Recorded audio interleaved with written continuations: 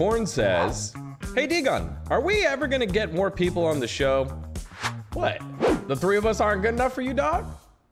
Hey, what's up, y'all? You already know what it is. dGon versus commenters for episode number 20 of season 3. I think I saw in the comments somewhere 77 episodes of Facecheck. That's a lot of consistency, but I'm very happy to be here with all of you, which is why we made dGon versus commenters. So let's get right to it. KyoF says, show production just keeps getting better, and I feel like you guys are a lot more scripted, ? But in a good way. Like, you don't really go on long tangents and the show flows better. This podcast is really rising in quality every week. Well, yeah, there's been 77 of them. You make a lot of mistakes, you figure out how to get better. It's actually not scripted, right? We have a general idea on what we want to talk about, but even this episode was not that scripted.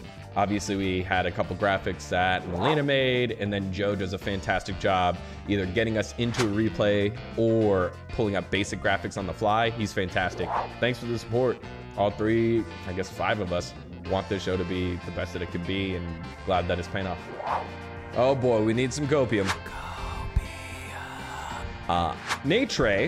Natre, we are infinite. Sorry, you could tell you kind of crazy. Says, LS has to coach TSM, please. Bless up. I need to see this in life.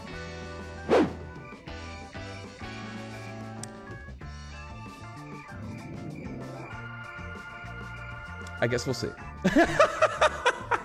Andre Kristich said, about camera panning to other lanes, what's the point of having teammates in call if they don't tell you the enemy is missing or diveable?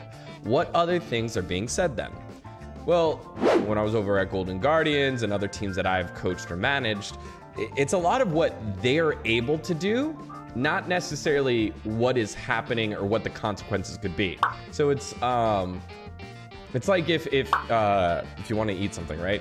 You just go, I'm hungry, and that's it, right? Because you're still doing things. You're just like, I'm hungry, right? It requires someone else to be like, oh, well, what do you want to eat? When do you want to eat? How hungry are you, right? All these things that we say in real life that seem to be clarifiers and doesn't take a lot of time because we're just focused on the conversation, solving that.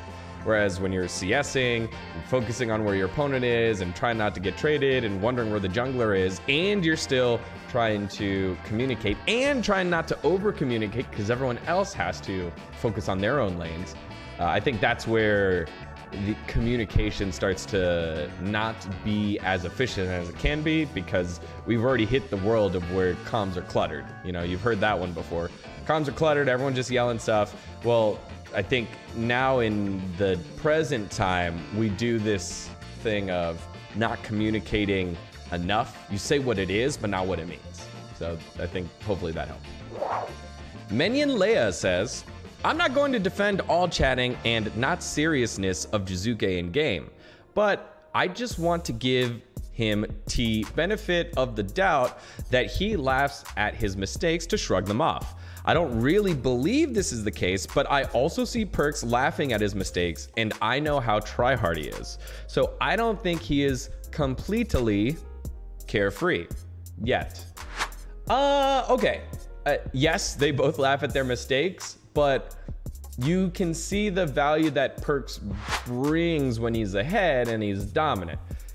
Perks is laughing at his mistakes when he's like 0-5, 0-6, you know, just like, holy cow, like, this is a hard game and it's my fault, right? Whereas you just get this feeling from Jizuke, it's more like, well, that was funny, you know, and let me see if I can try to fix it and, you know, dive deeper into it. And that, you know, and that's where we got the all chat, like, you know, baited or whatever.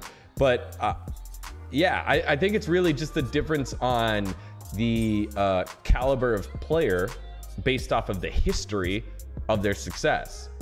Jizuke doesn't have the success that Perks does. And we've already heard so many times how much Perks elevates his teammates to find ways to win. Like all of his teammates have always said that, and you see how G2's struggling now. You haven't heard that about Jizuke. You just know he's a madman, he's a coin flipper, he could definitely snowball, but not, hey, he elevates everyone else around him. So I think there's a difference between laughing at your mistakes to keep a cool environment for the rest of your team, or laughing at your mistakes because you think it's funny. All right, got some back-to-back Cloud9 comments. Enzo Vandenberg says, C9 just want to make money. They sub in a rookie in a fairly good team, both players and standings, and if they somehow carry this sub, he can be sold for more. Sven probably has a buyout and is worth more anyways. They did it with Licorice, Zazel contracts. Moneymaker subs. August Everlasting says, to be fair, I imagine it's a hard balancing act between keeping good and experienced players who will eventually get burnt out and lose their edge, and introducing new players who aren't as good and need the experience to get better but handicap the team they're brought on. Fudge is a pretty good example of high risk, high reward. I remember when he started this season and turned every game into a 4v6, but he's grown so much in a short time and is one of the best top laners in NA now. Maybe they're trying to capture lightning in a bottle with King. Okay, so I picked these two comments out because these are the, opposite sides of the argument. Kind of. I would say it's like, this is the reward of one side of the argument, and this is the other side of the argument, I would say. In terms of like, hey, Cloud9 has been the talent finder of North America, for sure, right? Like there's no doubt about it. There's been the most talent that has been pumped out of an academy or amateur system has been Cloud9. And for a while, I thought it was just Reaper, but it's not just Reaper, right? They are still implementing this after Reaper has left, now with Mithy / reign over whoever's leading the team. So maybe there is some credence to it because, let's see, can I say this? Yeah, sure, I'll say it. When we're at Golden Guardians, contracts was expensive. More expensive than probably what he would have been if he wasn't on Cloud9, and they were willing to pull the trigger to move on from contracts after his Worlds appearance because they had Svenskeren. The opportunity for Svenskeren came up. So I think all that said, Cloud9 wanting to turn a profit using players isn't a bad thing. All the organizations in the LCS, almost all the organizations in the LCS lose money, right? And you need to find a way to sell. You can't just sell merch. Like, where do you think the money comes from? Like, just a rich guy that gives you money? That's great. That's still losing money, right? You're not creating money. You're not generating revenue by having this constant stream of players and their perceived value from other teams go up because they're on winning teams, aka Cloud9. Cloud9 has now found a way to make money. I don't think there's anything wrong with that, especially when they're still in the top 3. It'd be very, very different if they were, I don't know, like Immortals or FlyQuest or CLG, where they're selling off players and you're like, you just sold your best player and you're now in the bottom half of the standings, right? Like, that is very, very, very different.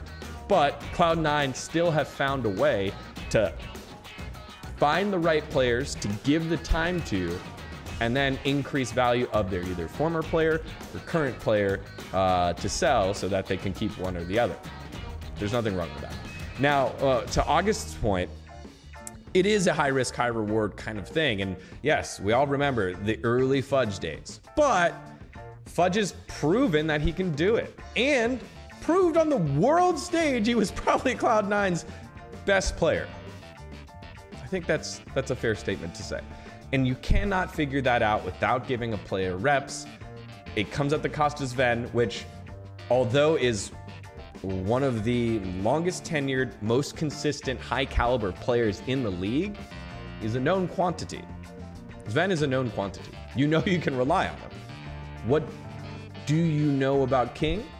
You're finding out with a massive lead compared to everyone else in the LCS. You just need to make playoffs. You make playoffs, you're fine. Well, I guess top 2 and you get the, the extra bye. But you're already starting way ahead of everybody else. So I think these early season subs are okay as long as that's what they are. It's like, hey, we want to figure out what we got, and not like a, hey, this is what we're going for from here on out and blah blah blah. The way that Team Liquid did it was a little different than how I think Cloud9 is doing it here.